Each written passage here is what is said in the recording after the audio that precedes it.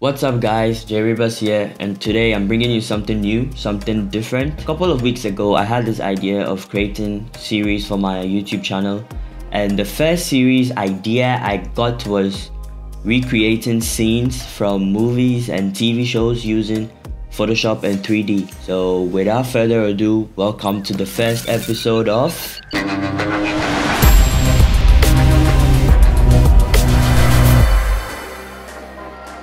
I seriously need to think of a better name.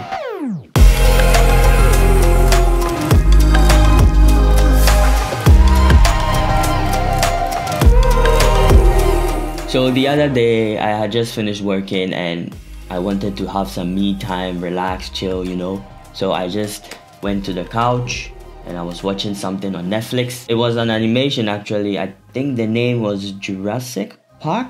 Yeah, I was watching this cartoon that's rated I think 3+, but it was good, trust me. There was this scene that just took my attention. It didn't even last a second. It was I think 0.5 of a second. I don't know, but the scene was so good. The composition, the lighting, everything was just so on point, and it just hit me. I was like, what if I try recreating this using Photoshop and 3D? So here I was looking at the computer. I was like, should I do it? Should I not? And finally I said, you know what? Let me do it. I got up, went to the computer, put on my headphones, launched DAZ 3D, which is what I use for 3D, by the way. This is the scene I'm trying to recreate. I don't know if you guys can see it, but that's it. I don't know what about this, but this is just good. Now for DAZ Studio.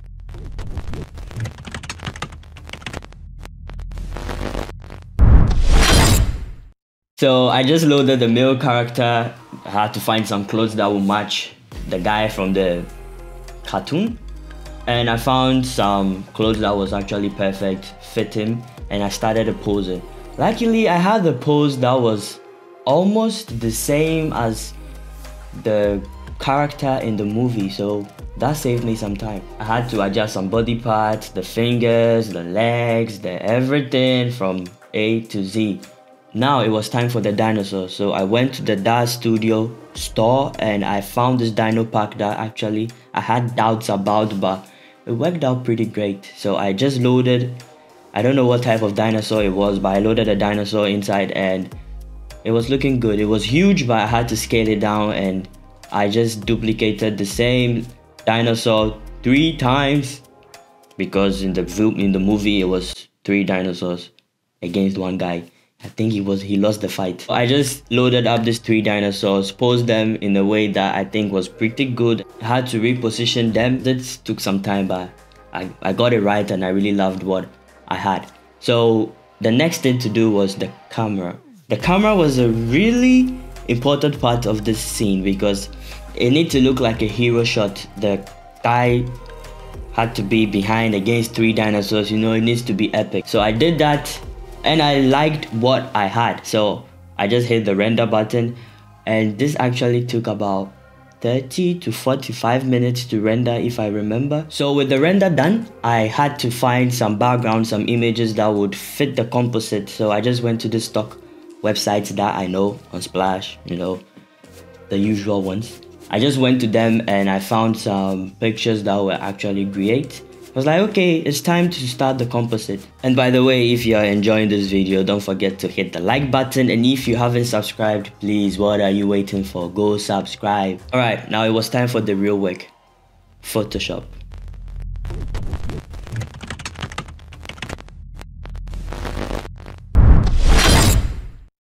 I loaded in the PNG rendered file and I had to cut all the subjects and put them on each layer, meaning the dinosaurs and the 3 dinosaurs and the guy had to be on a separate layer. So I did that. That was easy to do. The reason for doing that was so I can just move the dinosaurs anywhere, replace everything in Photoshop to see what position fits the composition. I brought in the grass image, duplicated it about 4 times so it fills the bottom side of the composition, and I created a group, put them in the group, and I started masking to make the grass perfect. I found an image that had some rocks and some grass that I thought was so perfect to blend with the grass I had already placed in Photoshop, and also use the rocks from it So I did that and I cropped out the rocks from the image so I get them standalone in the composition. I imported some more images and I found this grass image that was really perfect to fill up the base and just make it look so real, I think. So I just used that and the image was looking like this at this point. So here I was looking at the whole image. I was like, something's missing. So yeah, I added more rocks, positioned everything again. Now it was time to place the backgrounds in. I had this icy mountain looking image and I used the pen tool to just crop out. That was really something. I don't use the pen tool often, but in this case it was perfect. So I used the pen tool to crop out the icy mountain and I had something looking like this. Now for the skies, I wanted the whole image to have this sunset vibe, you know, because the original scene from the animation was sunset. I think it was around 5-6 o'clock. I don't know. And in order to have sunset, meaning you have to have some purple and some orange tint in the whole image, give some sun vibe and, you know, dark clouds. Yeah. After the background was looking good, it was time to focus on the foreground again. So yes, I added more rocks, just playing around with them, figuring out where this would go, where that would go. You know, it's just a try and error phase now. After that, I grouped all the rocks and I started blending them with the grass so it doesn't look like the rock is floating on the grass. Now it was time for the shadows. And in order to create shadows, you need to know where the light source is.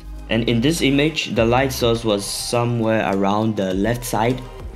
So meaning the shadows are going to be on the right side. A basic light theory. So I created a dark hue and saturation layer and I started painting the shadows on the grass. After creating the shadows, the image was looking way better. I couldn't wait to finish it. But then it was time for the highlights. We already know the light source is coming from the left side, so I had to implement that. So in order to do that, I created 2 hue and saturation layers. 1 for global highlights and 2 for the edge highlights. I don't know how to call that one, but those ones are the highlights that are at the edges.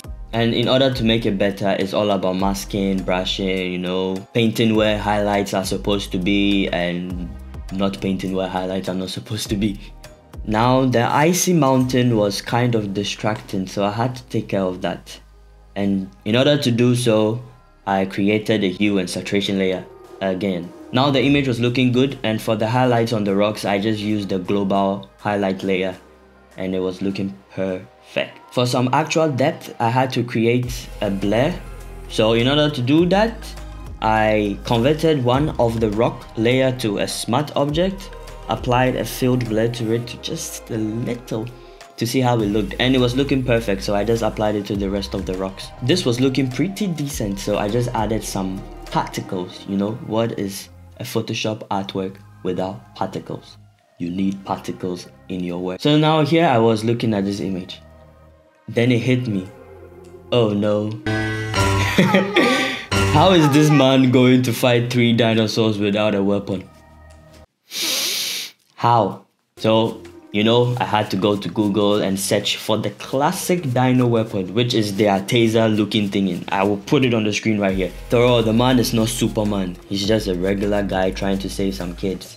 Go and watch it. Go and watch Jurassic World. So I found this perfect looking taser. I don't know how they call it, but I'm just going to stick with the dino taser. Dino taser? Dino taser. So I just placed it in the image and I masked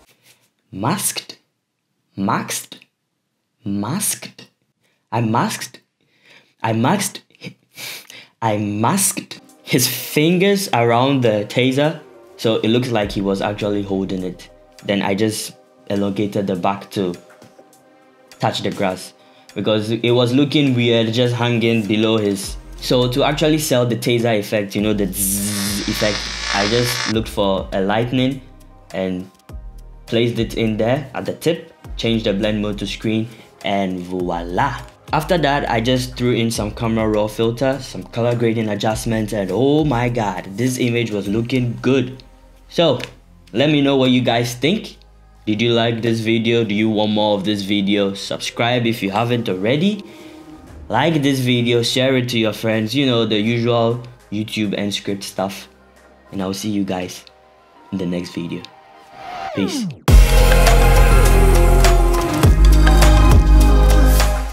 And there was this particular scene in an episode, I have forgotten which episode it was, but the